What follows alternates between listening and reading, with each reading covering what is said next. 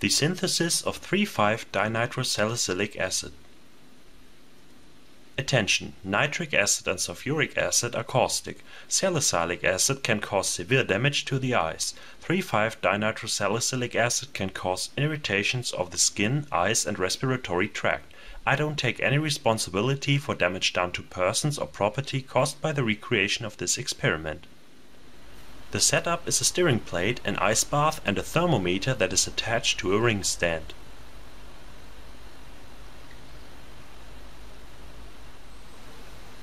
First, 21 ml of concentrated nitric acid are added to a 100 ml beaker with a large stirring bar. Later the stirring bar will turn out to be too small. The beaker was put into the ice bath and the thermometer was placed in the nitric acid. When the nitric acid had reached 5 degrees C, about half of 42 ml of sulfuric acid was added.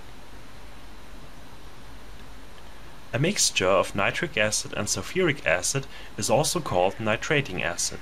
After mixing it becomes quite hot, which is why sometimes the acids are cooled before use. After the addition it was left to cool a bit.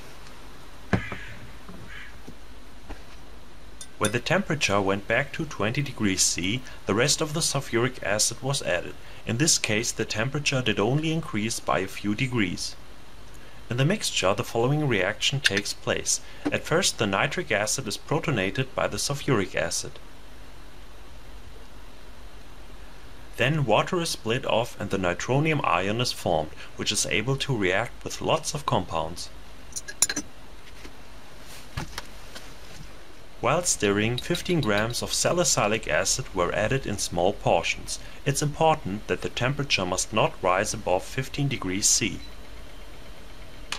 At this point the stirring bar turned out to be too small because the viscosity of the mixture was too high to stir it sufficiently. The nitration of salicylic acid is exothermic.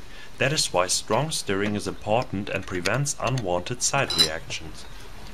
The wanted product of the reaction is 3,5-dinitrosalicylic acid, while 3 and 5-nitrosalicylic acid are also formed as side products. It is important to keep an eye on the temperature because it rises with a delay and the reaction can become dangerous. In addition to that, the ice had to be replaced frequently.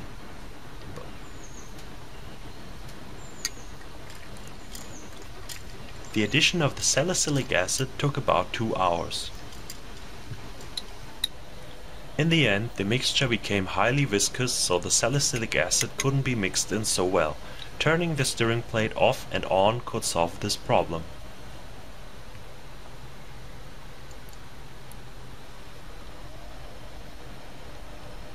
At the end it was stirred for another 5 minutes.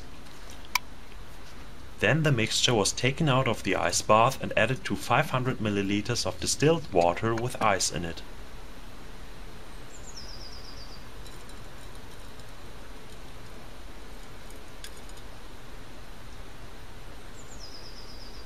The rest was washed out of the beaker with a bit of distilled water. It was then stirred and the main and side products began to precipitate.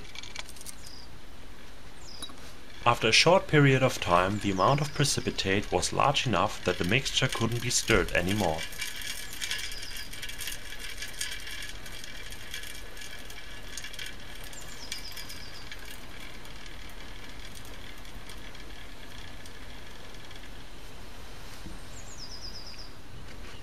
Then the precipitate was filtered off. A vacuum filtration with a Buchner funnel would be faster and more efficient.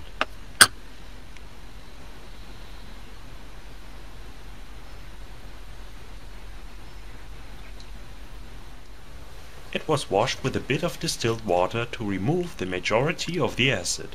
It has to be kept in mind that the main product is more soluble than the side products. The yellow color is due to the 3,5-dinitrosalicylic acid. According to the paper, the main product can be easily extracted with cold water due to its solubility. Nevertheless, after filtering off and boiling down the solution, very pure crystals should form. At this point it turned out that even the side products are dissolved easily, because those did precipitate out at first. The side products don't crystallize, instead they form little droplets that coalesce to form a big drop on the bottom of the beaker, which then becomes solid.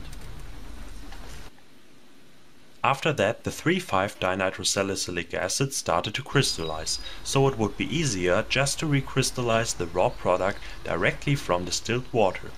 Then the crystals can be loosened carefully while it is taken care of that the side products stay on the bottom.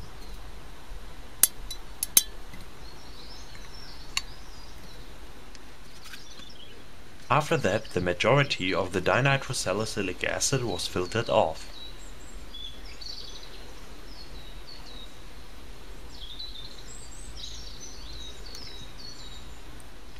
Then the side products could be removed easily.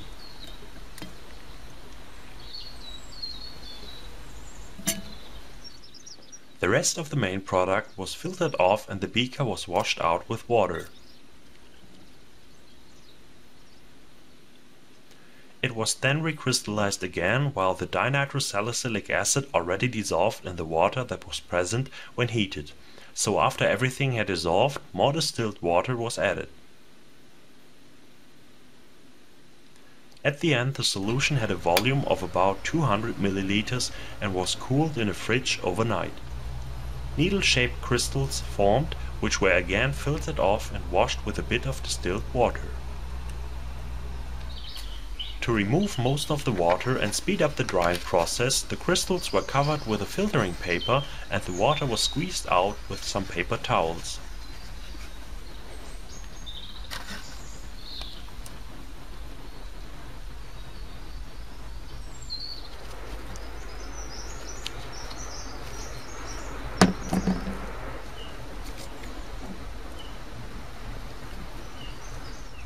Then the dinitrosalicylic acid was loosened again, first dried at around 50 degrees C on the hot plate and at the end at around 100 degrees C. I obtained 6.7 grams of 3,5-dinitrosalicylic acid, which is a yield of about 27%. There are two things that could lead to a better yield.